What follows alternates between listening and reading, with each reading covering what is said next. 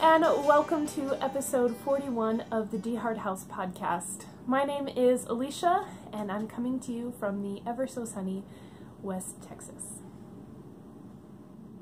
My dog Marjorie is watching the neighbors pack up their boat to take to the lake, and I think she's a little jealous and wants to go with them, so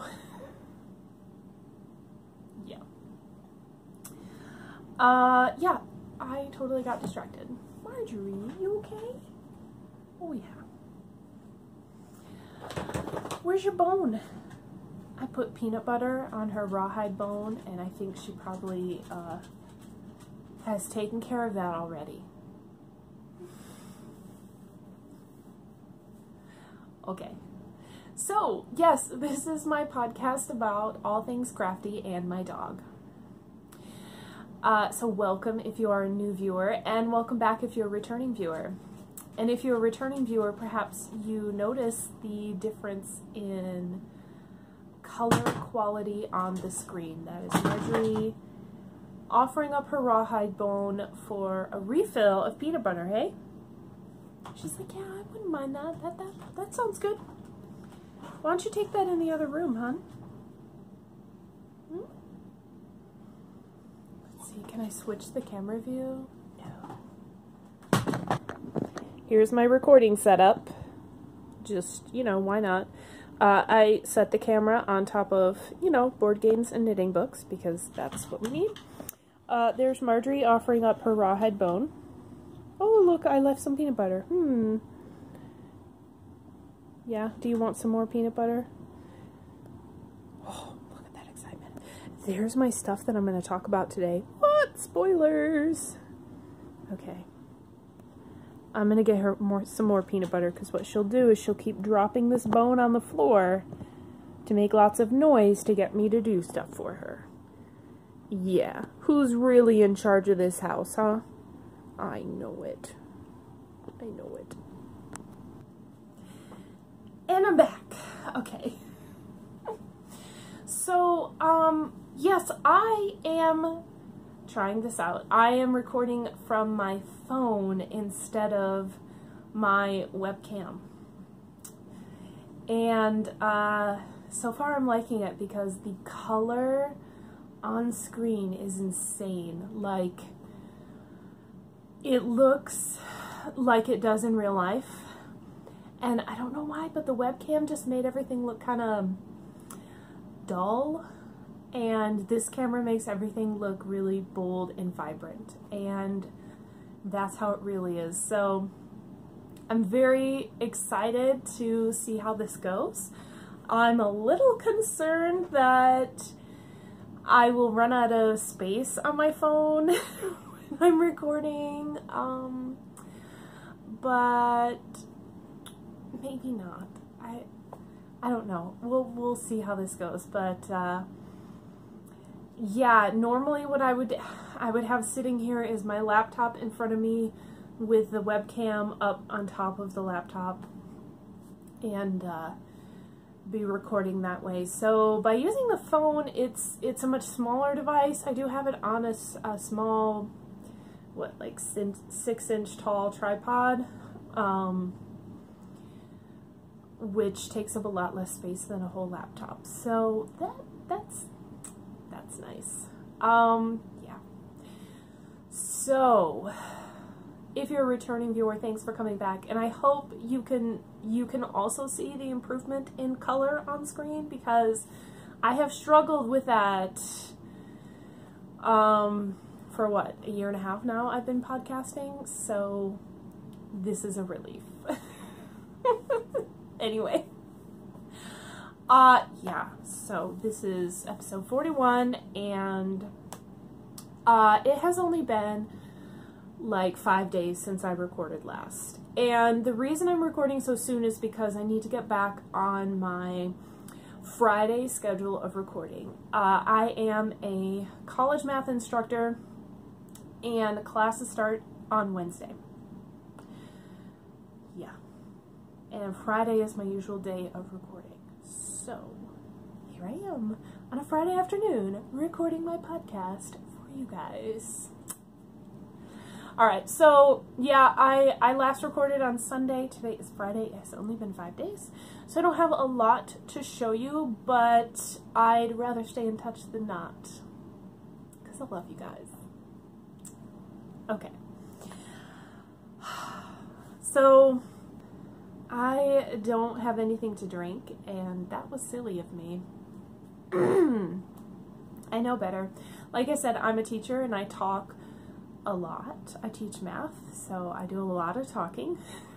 And I know that when I'm teaching, when I'm lecturing, I have to have water or tea or something to drink because my throat will get dry and I'll get really hoarse.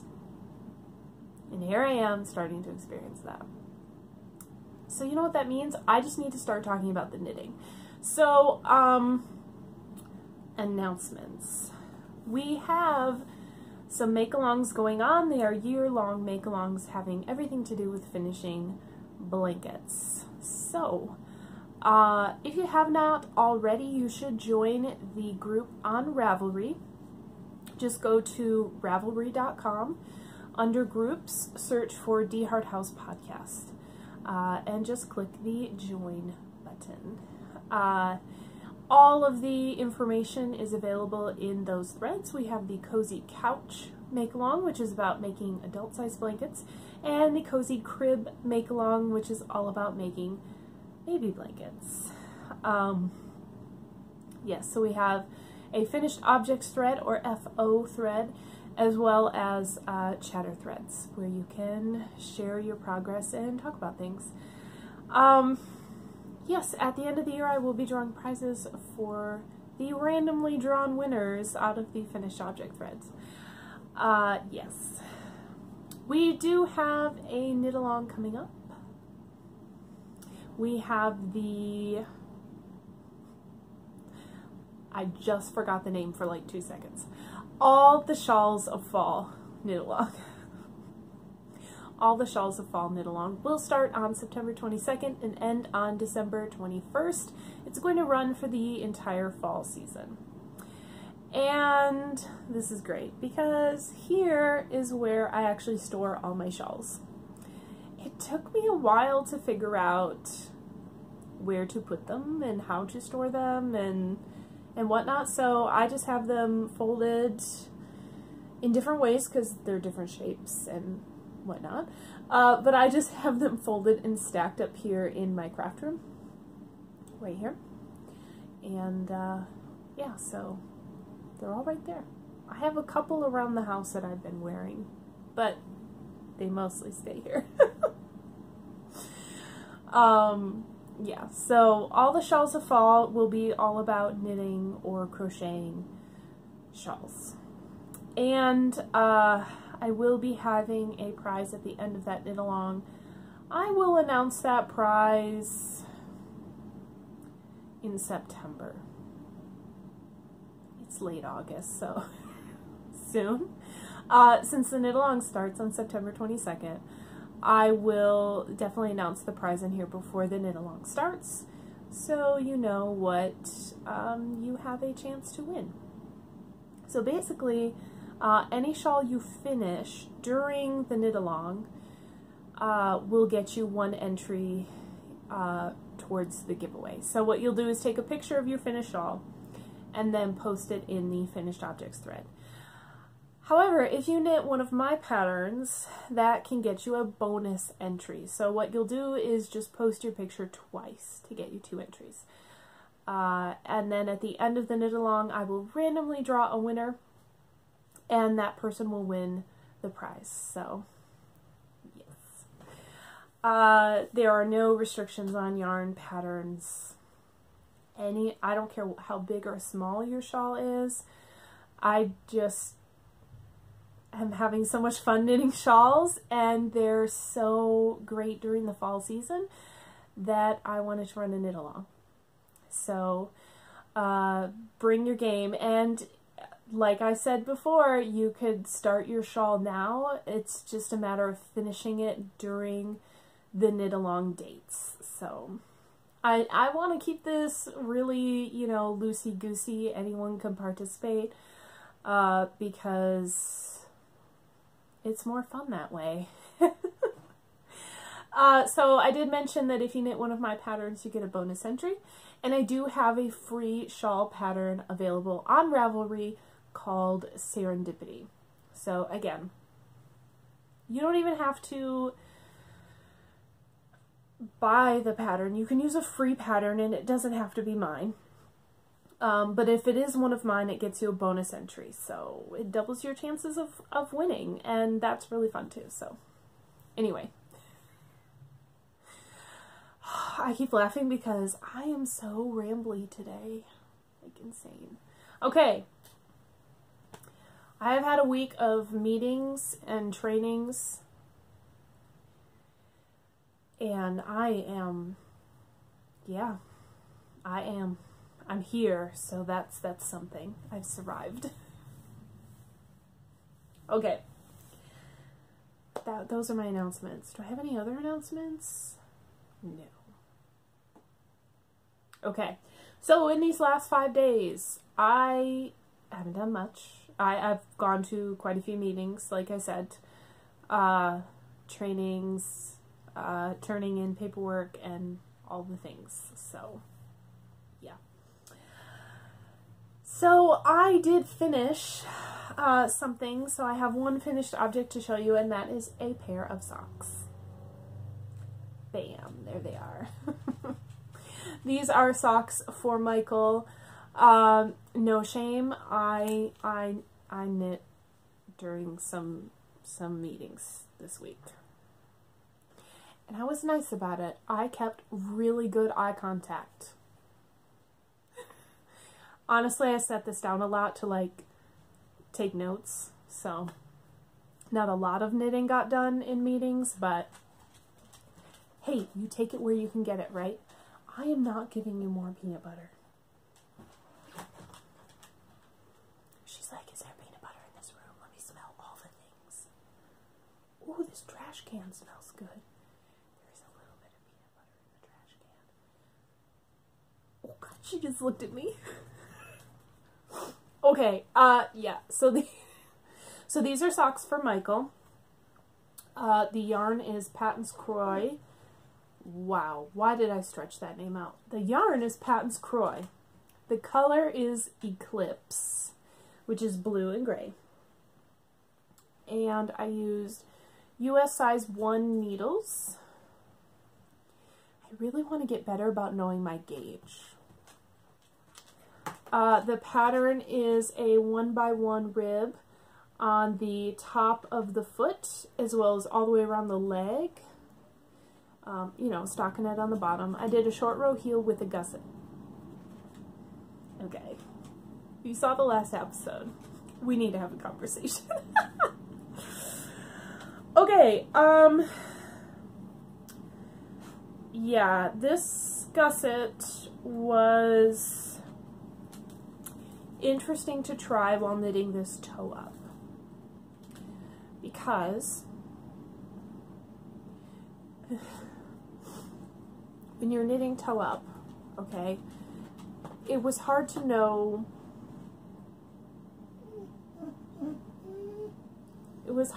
where to start increasing for the gusset. Yeah. So, I'm so sorry she hit the table. I think one of these has a longer foot than the other. But, yeah, I don't know. I can't tell. I gotta have Michael put them on and see if the two socks feel any different, or if they just look different, because I did do the increases in different places on these two socks. Yeah. It was an experiment. These are my experimental socks. But anyway, yeah, let's see, which one can you see it better on? This was the second sock. So with the second sock, yeah, this is the second one. So, maybe you can tell. Can you see that, right, where I did some increasing here, and then the decreasing here? So on the second sock, what I did was increase, and then a knit row, and then increase and a knit row, right? And then same thing here, decrease, knit row, decrease, knit row. On the first sock, I spaced it out more, where it was like increase, knit 2 rows, then increase, then knit 2 rows, like, because I started the increases with an inch to go on the foot, and I realized I didn't want to increase too quickly. Anyway, so they're not spaced the same. Excuse me. The increases are not spaced out the same way on the two gussets. Not that you can tell just by looking at them, like on the sock blockers. So I'm really curious how it's going to feel on his feet.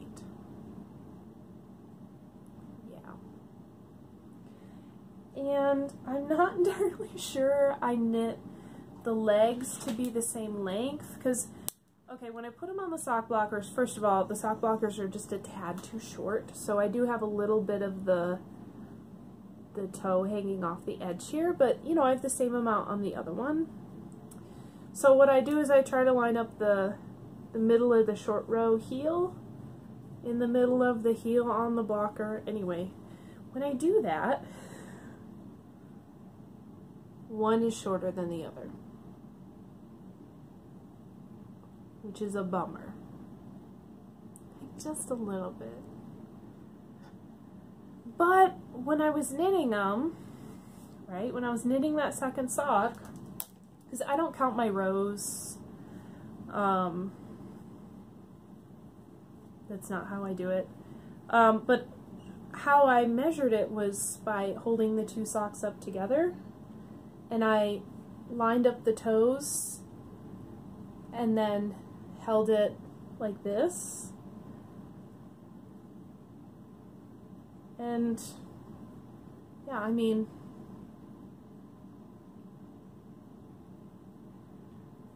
but then, I don't know, do the heels look like they're lining up in the same place? I don't know. He's got to try them on. These might be socks that he only wears if all the other ones are dirty.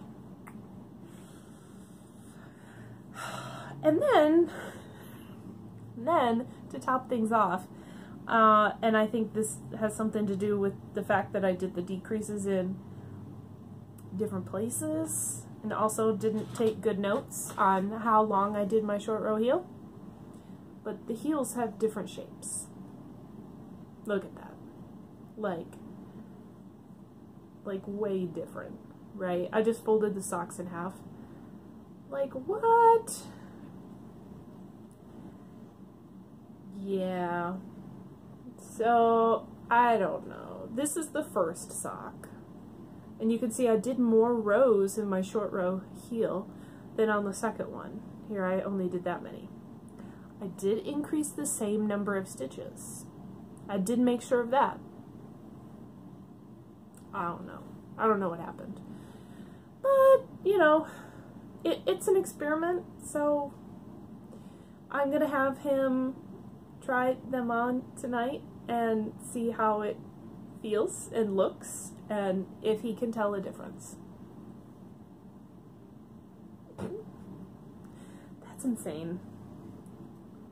Look at that. Whatever. They are finished. They're finished. Yes, I will, yeah. I don't know. I'm curious to see what he says about how they feel. I don't even know. That is a thing. So I finished something, so of course I had to cast something on, and that something is a sweater. Because, duh. Well, a cardigan. Okay, I cast on a cardigan. And I totally left the pattern over there. Whatever. I'll slide over. I'll put pictures in here. Yeah, so I cast on Holly by Isabel Kramer, which is free on Ravelry. Yeah, I like how academic it looks. Being someone in academia, I want this cardigan. So I cast it on. No, I have not finished my dad's sweater. Thank you for asking. Yeah, I did pick up the stitches for the collar, not after the last podcast like I said I would. I picked those up today. Yeah. But I also mentioned needing to go button shopping for dad's sweater. And I found some good candidates on Amazon, so I think I'm going to go ahead and order them. Is it on Amazon? Yeah, they were only a couple dollars for 10 buttons, and I need 7. So a few extras are always good, because you never know, there could be one where it's just a little off, and so you need a replacement. Anyway, yeah, so I'm going to go ahead and order those today, because before I do the button band, I want to have the buttons, because even though the pattern says use buttons that are 3/4 inch in diameter, I want to make sure that the buttons I get are actually 3/4 inch in diameter, and be able to hold it up against the buttonhole and make sure that I'm knitting something meant for 3/4 inch diameter button. So yeah, so I'm going to order that. I do have Prime shipping, so they should get here in a couple days. And but I got to do the collar first. There aren't any buttons going on the collar, so I need to finish that first, and I can do that. So yes, I was holding off casting on a sweater or cardigan for myself until I finished Dad's sweater. I did really good though, because I made it through the sleeves and the body of that thing before I cast on for myself, so it's pretty good. All I have left is the collar and the button band to do on Dad's sweater, so I got this. So I cast on that cardigan for myself, and I am doing the striping pattern because I think it looks really nice and keeps things interesting. So I am using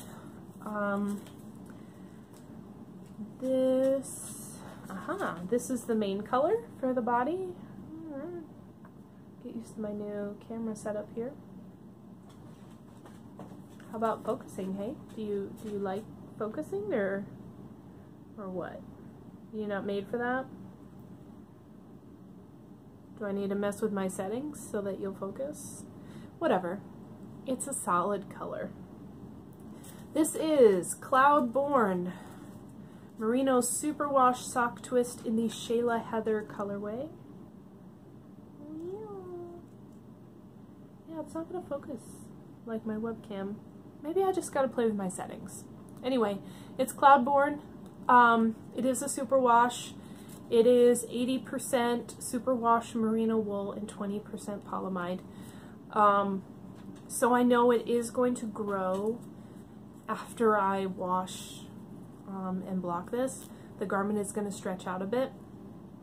That is what happened to the last sweater I knit, the fade sweater, not the Find Your Fade, because that's the shawl, which I did also knit. So Faded, the So Faded sweater. I knit all out of superwash nylon yarn, and it did grow after I washed it. So I know that. And then the color I'm using for the stripes is a nice cream color. I do wear a lot of black. It's blacks and blues. So I wanted something that could either be worn with black or with blue. So I went with these two colors. So the cream is something I got from,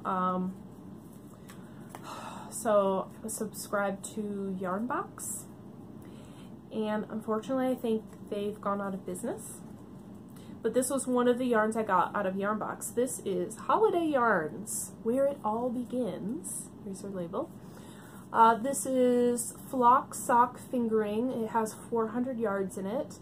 This is 75% superwash merino wool and 25% nylon. So almost the same content. But yes, it's very solid. It has a really nice twist on it. This cake came out really well. I don't always have good luck with cakes. But yeah, so very neutral, should match almost anything that I have, which is great. I have knit myself only 2 garments. Yeah, so I'm still working. I'm still working on that, and I'm sticking with the neutrals because I want the few knitted garments that I have to really be able to match anything I would wear. So anyway, I am keeping this in my fall bag. So I do have my 2 balls of yarn in here, and I'm not really taking this project anywhere. I'm only working on it at home. This is what happens with big projects. They don't travel. Unless we're going on a car ride, like a really long road trip or something. And then, yeah, I will totally work on that in the passenger seat. So this is knit top down with the yoke, and holy strings, what is going on here? Oh, I have my 2 ends on different sides, that's right. I stopped in an inconvenient place. Go figure. So, so most of the yoke is knit in garter stitch, and it is knit flat. It's not knit in the round. So with garter stitch, you knit every row. But now I'm into the stockinette stitch section, so you knit one side, purl the other side, right? So let's see if I can maybe, well, it's not going to look like, anyway, oh gosh, ooh, maybe that'll work, okay, ta-da, ooh, that looks decent, okay, so yeah, we've got garter stitch on the top for the yoke, all in the main color, and then after you get done with the garter stitch section, in the stockinette, you can start doing the stripes. So I've got my very first stripe in there. But I like it so far. I have not tried it on yet because, number one, I'm super afraid the stitches are going to fall off the needle. I don't have any stoppers to put on the end. Yeah. That's the main reason, honestly. What is going on over there? Oh, that's the arm stitches. Yes, so I've separated out the sleeves. It's kind of weird because the yoke is not as deep as you would think, because you're going to come back and do the collar, which is most of what's up there by the neck. So, so I did this in 5 days, you guys, or less. When did I cast this on? Like Tuesday? Monday? I don't even know. Anyway, yeah, so I'm this far. But I love it because now I'm in the stockinette section, you know, without increases, and it's just really straightforward. And so this is easy to work on while watching TV. And I have those stripes there to keep me from getting completely bored, which is nice. And of course, I'm very excited to have the finished project because I want to wear it. And so I'm really excited to work on this and have this done this year and to wear it. So yeah. So now I also need to shop for buttons for myself because this will need buttons. And maybe I'll just order 2 of those. Depending on the size buttons I need. I need to read the pattern and see what size buttons it calls for. I might just order 2 of those, because the buttons I found for Dad's sweater are like a nice dark wood button, or at least they look like wood. I don't know if they actually are. have to read the thing again. But those would look really nice with this one. So if they're the same size that I need, I could just order a couple packs of those and get those here. That'd be really cool. All right. So that's all I've been working on. I finished some socks, started a cardigan, and yeah, that is in the works. So, yes. Is that really it? That's really it. It has only been 5 days, Alicia. Gosh. And you had to work, like actually go to work this week. So stop expecting yourself to do all the things. Okay. Yes, I have no shop update. There is the mailman. Cue Marjorie's barking. She's just barking. Oh, darn, there she goes.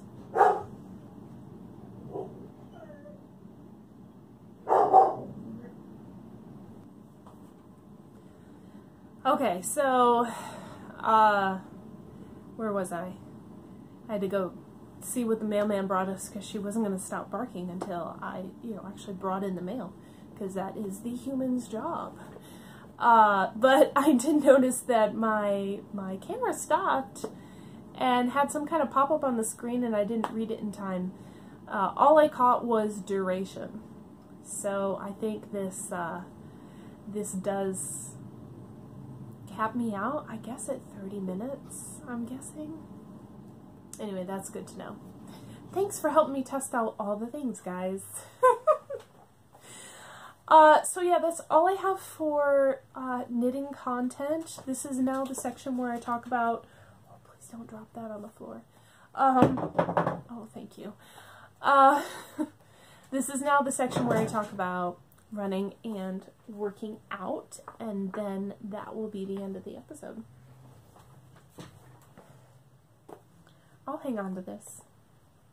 Yeah, it's one of her chewies. It is bacon flavored. And I don't know why. She loves dropping, yes, these hard things on the wood floor. I guess she likes the sound. Anyway. Alright, so, yeah, the last episode was Sunday. So I'm going to need to restructure my weeks to go from Friday to Friday instead of Sunday to Sunday. Please don't.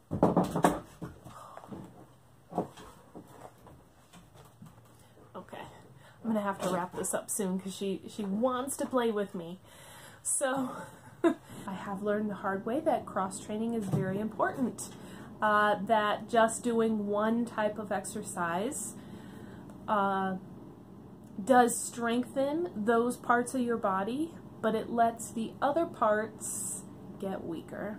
And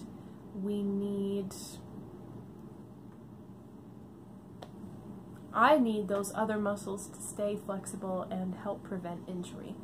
So, so I'm doing these workouts for cross-training to go with my running. So, I did the upper fix workout on Monday, which is arms and abs. I did run on Tuesday. I ran 1.2 miles on Tuesday. Wednesday and Thursday I did not work out. Wednesday I had a good portion of my day was spent in meetings. And on Thursday, the entire day was spent in training. Yeah. So I just took those to be my rest days. I had things to do at work, and so I just saved my energy for that.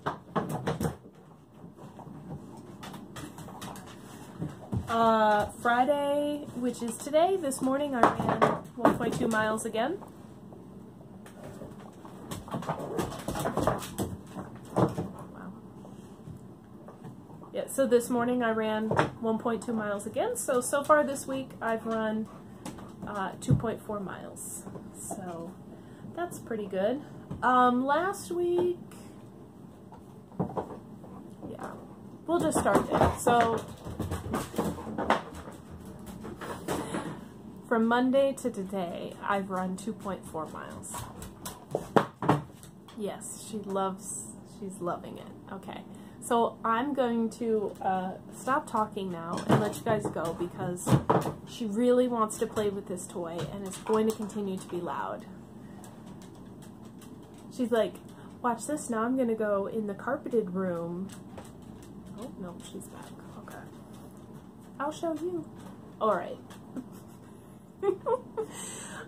Thank you for watching, and I hope you guys have a wonderful week. If you are also a teacher, have fun going back to school. If you already have students, then I hope your first few weeks are going well. If you have students you haven't seen yet, like myself, we don't start till Wednesday, then have a great first day of school. If you are a student of any kind, then also have a great first day or first week back at school, and I will see you guys next Friday. Bye.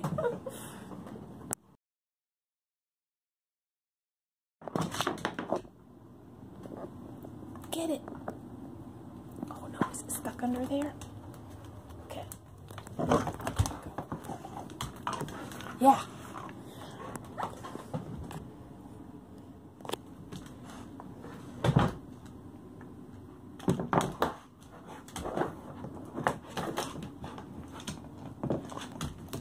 Whoa, she just threw that.